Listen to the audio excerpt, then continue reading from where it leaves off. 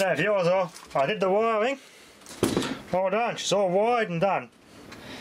I'm going to modify it so this LED sticks right out. I'm going to, instead of soldering it on its legs on the board, I'm going to run some wires to it and push it right out and hot glue it from the back.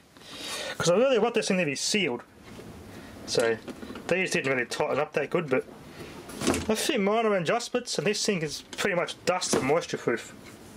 So which is what I want, to be dust proof. I'm giving a quick test. This was all done off camera and she works. First go. Now I said to use these bits of wire here, it came with a roll of wire. Use these to jump it off these to make standoffs on that.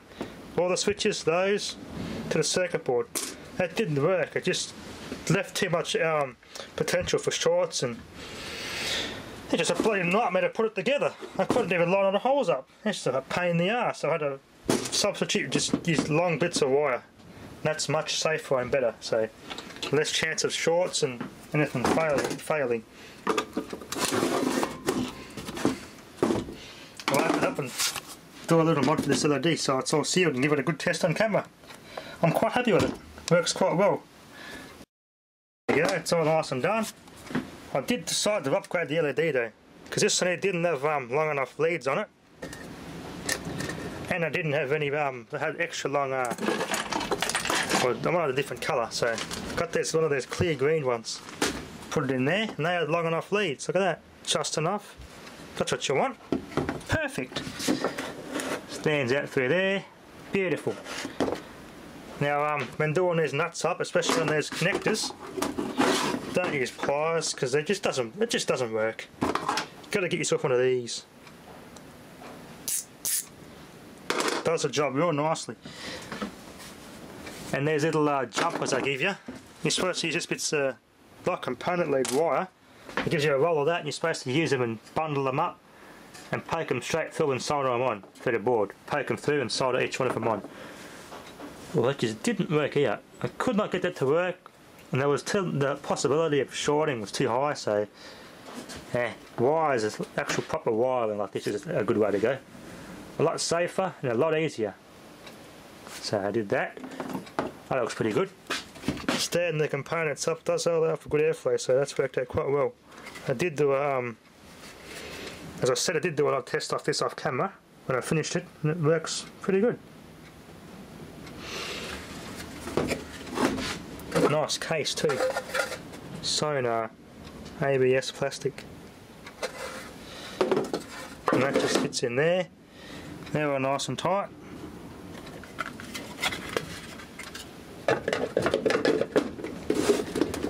Bit of warpage, but that's because the zip ties on the bloody inductors don't allow to fit this case properly.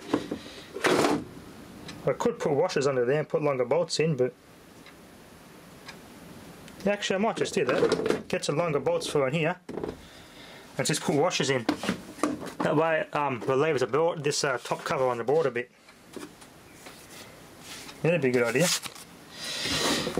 You could just bolt us out. Yeah. Put some washers on and make some spaces. But we'll see how we go. Let's put it back together and give it a test.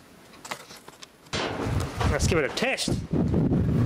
I'll take this last battery up and I'll set the meter up in there. It's a good high speed desulphator, this one. Right there. Now I've got about 60 or 70 odd volts off this thing. So it does say high voltage rules, but it bites as well. So, and can sting. Here's little caps you can put on there, but I might change those screws. They're not very good screws, those. Battery negative, and battery positive. Yep. Oh, 62 volts DC. There you go, it's zapping the living daylights out of it. If it has over 12 volts, this thing can run its own on a battery. 24 volt, 6 and 12 volt battery on and charger on. And we've got a charger connected, so turned off altogether. There we are. I might permanently installed inside of my car now. Like I was originally intended to. I'll stick that one in the ute and that can stay in there. No, this one here can take over doing a whole lot instead of that one there. Because that one there is really only meant for one battery. So it's a smaller unit. This one's physically a bigger unit. It actually delivers physically bigger pulses, so this should be much more effective at getting 4 batteries at once. This is designed to do 1 battery at once, so either way, it's handy to have an extra desulphator. Yeah, he's making a high-pitched desulphating pulse of wine too, so it's working. Anyway, that works quite well.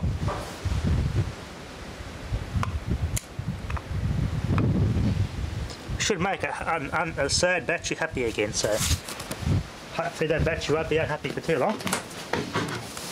Funny thing is, it says here it's complex and takes 3+ hours estimated. That's how long it takes to build the kit. Although it took me half an hour, so that's not bad. Suitable for 6, 12 and 24 volt batteries. Well, that little infinitum one is only for 12 volt only. So, not suitable for SLA batteries that have a gel electrolyte. I think the ones I've got, those Port Alexa flooded electrolyte, I just put water in them. Might have put a bit too much, they say. Yeah, anyway. Kit requires a suitable battery charge if the battery is too flat to operate the zapper on its own. Optional multimeter to monitor zapping pulses. Or maybe a small DC panel meter will go on there. And it'll be on all the time I can monitor it that way. Anyway, I'll get that all hooked up. That will take over the other desulphator and hopefully this thing will kick ass and I can put the other one in my car. Anyway, thanks for watching.